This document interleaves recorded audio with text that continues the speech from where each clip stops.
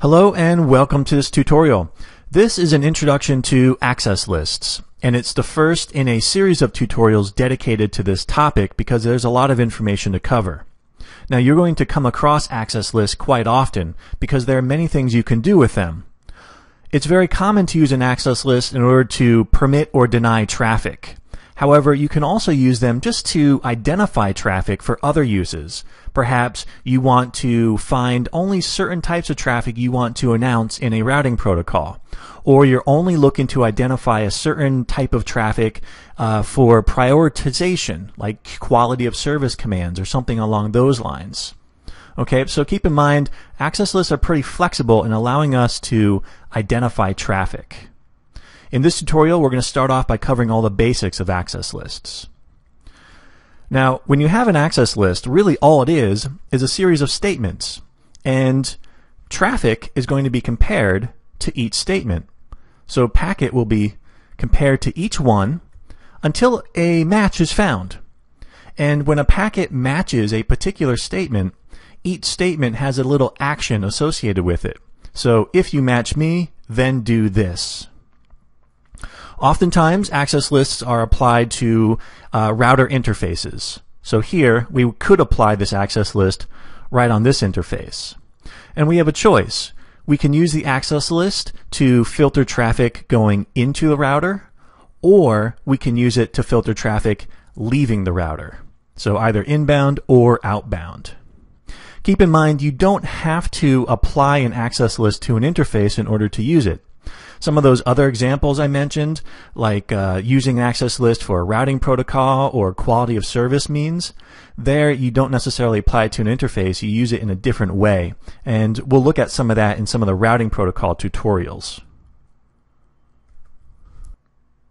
Now there are two types of access lists. The first one is known as the standard access list, and that's the simpler of the two types.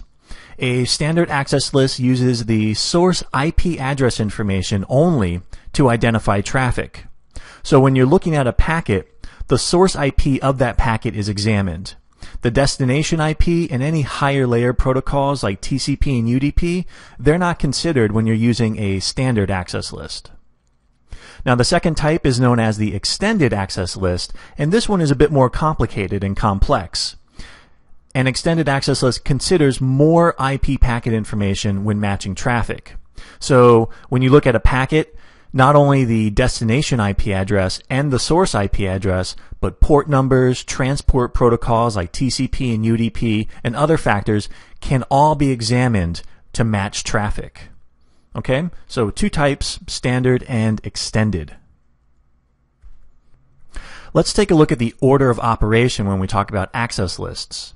By the way, access lists are commonly referred to as access control lists, and they're often abbreviated as ACL.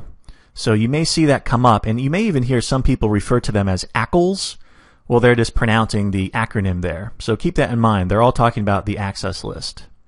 Now, we mentioned you can apply an access list to inbound or to outbound traffic. Well, when you apply an access list to inbound traffic, that filtering takes place before any routing decisions are made.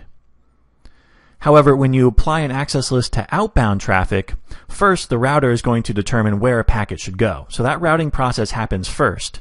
And if that packet happens to exit an interface where an outbound access list is configured, then your filtering takes place. So on the inbound, filtering takes place first before routing, and on the outbound, routing takes place and then the filtering occurs. Keep in mind, you can only have one access list applied to an interface in each direction for each protocol. So if we're talking about IP, we can have one IP access list configured for the inbound on this interface and only one IP access list configured for the outbound on this interface. So you cannot have two for the inbound and two for the outbound. You can have only one access list in each direction, so you can have an inbound configured but no outbound, and vice versa. Now, I mentioned earlier that after a match is made to a particular statement in an access list, an action can be taken. Now, there are two types of actions that an access list can take. The first one is to deny traffic, to actually drop the packet. The second action is the permit, In other words, allow the packet to pass. So that's it. Permit it or deny it if you match a particular statement. Now there's also one other type of action, and this is commonly referred to as an implicit deny. This action is actually implied at the end of the access list.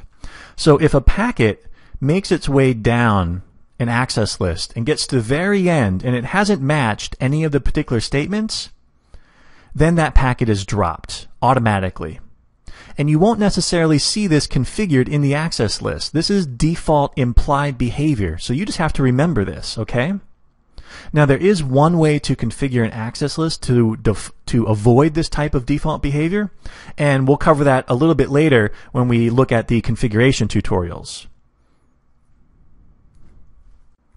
Now when packets are compared to an access list, it's done sequentially. In other words, we would start off comparing a packet to statement 1. If no match is found, we move on to statement 2. If no match is found, we move on to statement 3. And here, if a match is made, then we're done comparing the packet to the access list. So if a match is made, we would go ahead and enact our permit or our deny action, and the packet would not be compared to statement 4 and 5. Our analysis is done. No more comparison. Okay, so now because of this behavior, there's a suggestion which states you should put your most specific entries at the top of the access list, your most specific statements. And here's why. Let's say statement 1 is very broad. It applies to a very broad range of IPs. However, statement 4 is very narrow, and in fact, it applies only to a subset of IPs of this broader range. Well, because of the sequential analysis, all packets in this narrow range would hit the broad range first if it's in statement 1, and then they would match and the action would be applied, and then that's it. They would never get down to statement 4. So you'd want to put statement 4 up at the top so that that small bit of traffic that you want to take a different behavior, you want to do something different with it, that gets caught first. And then all of the other IPs that are matched in the broader range, since they would not match here, they would move through and eventually hit the broad range, and then that action is applied. Okay, so just remember your most specific statements at top of the access list, and then get broader and broader as you move on. Also keep in mind, when you create a new line in an access list, it's added to the bottom of the access list or the end. So if we were to add something here, we would create statement 6 and statement 7 and so on and so forth. Also keep in mind, you cannot delete a single statement in a standard access list. You can only delete the entire thing. Okay? So all or nothing when it comes to deleting standard access lists. Okay, let's summarize what we covered. Access lists are used to identify traffic. And when that happens, when a match is made, there's an action associated with it. Either permit the traffic or deny the traffic. We know there are two types of access lists, the simple one, which is a standard, and the more complex one, the extended. And we're going to cover both of those in the coming tutorials. Access lists can be applied to either inbound or to outbound packets, and at the end of each access list is an implicit deny. So if no matches are made, the packet will get to the end and is by default denied.